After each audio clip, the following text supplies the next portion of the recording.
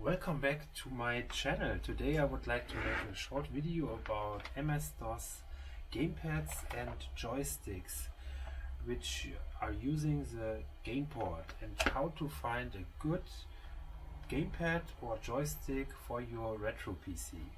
So let's get started. First I would like to give you some background information. You have to differentiate between an analog and a digital joystick.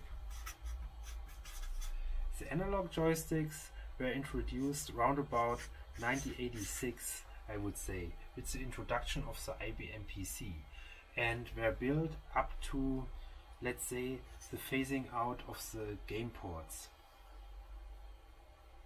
But there are probably still some advanced analog joysticks, or the analog stick on a controller. I'm talking only about GamePort controllers now. Let's say they were phased out with the introduction of the USB port, I would say, around about 2000. So then we have the digital joysticks. The digital joysticks are the joysticks we are using today, and they were introduced around about 1998 and are currently in use. So if you look for a joystick which is analog, it should be built around about 1995 or even before.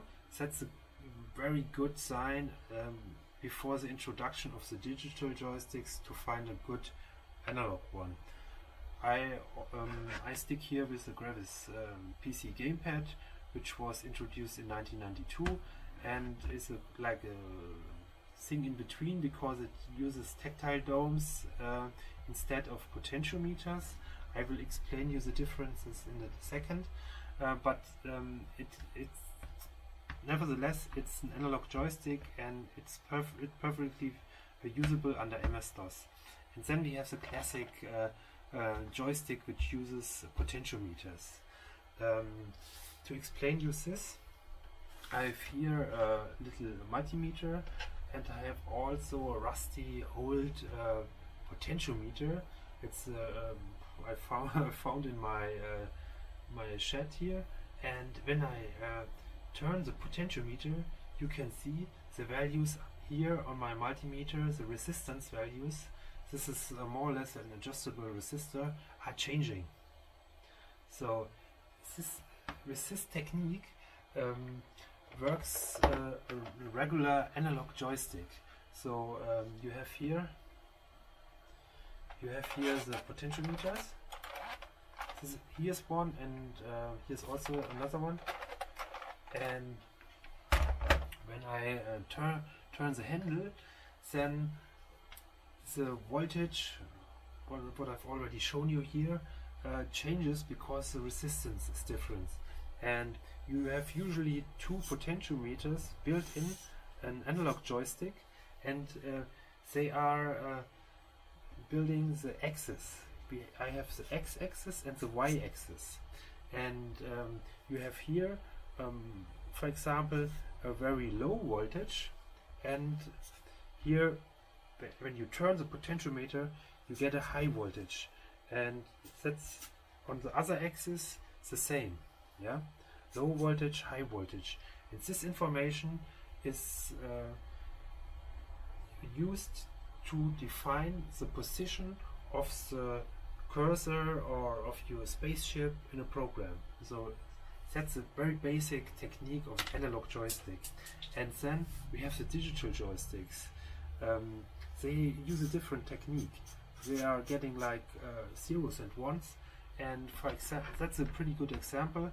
This is not a digital, but it uses like this. This is a good example. This is a digital joystick, the Microsoft Sidewinder, and this joystick has tactile domes. And yeah, also here, I don't think that are micro switches inside, but they are probably tactile domes. And the information is sent in a digital way to the PC. And these joysticks don't work under MS-DOS. So That's a really basic information I wanted to give you. Now I have a special thing. I'm running a program which is able to show you the information the MS DOS PC is receiving, and this program is called Thrust, and I will connect now some joysticks to the PC and show you the information the PC is receiving. So now I'm back. I connected the joystick with the GamePort of my sound card in my PC, and you can see now in the upper left of the screen the information I'm getting. There is AX and AY.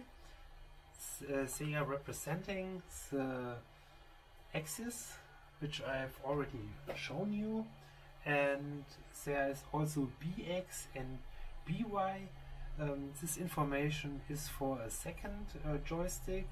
The GamePort is able to process or to handle two joysticks.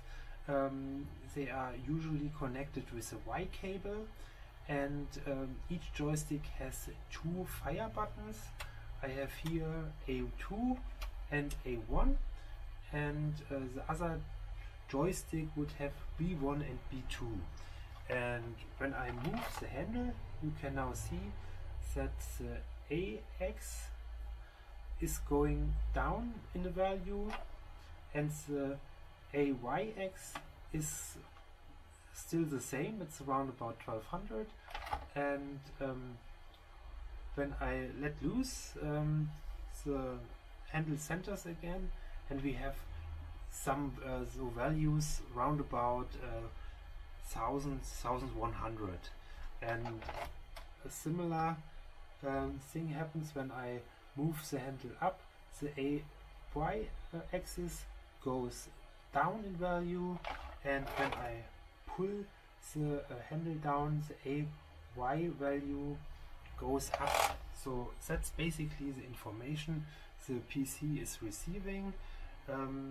Some games have a function to center the joystick at the beginning of a game, and that's very sensible, because the values you can see are flipping, and if you connect a different joystick, say the center values when the joystick is not in use will probably differentiate. So that is a basic function of an analog joystick. And now I try to connect a digital joystick. I take therefore this Microsoft Sidewinder. Now I switched the Microsoft Sidewinder to the PC, and as you can see in the left screen, I'm getting only confused values, but it's not possible to get values equal to an analog joystick. So that's the main difference. The information is sent in a different way. So I hope you found my video interesting, and thank you for watching. I hope you subscribe to my channel. I'm going to upload quite a few videos about retro PCs, retro joysticks, and retro gaming in the future. Bye!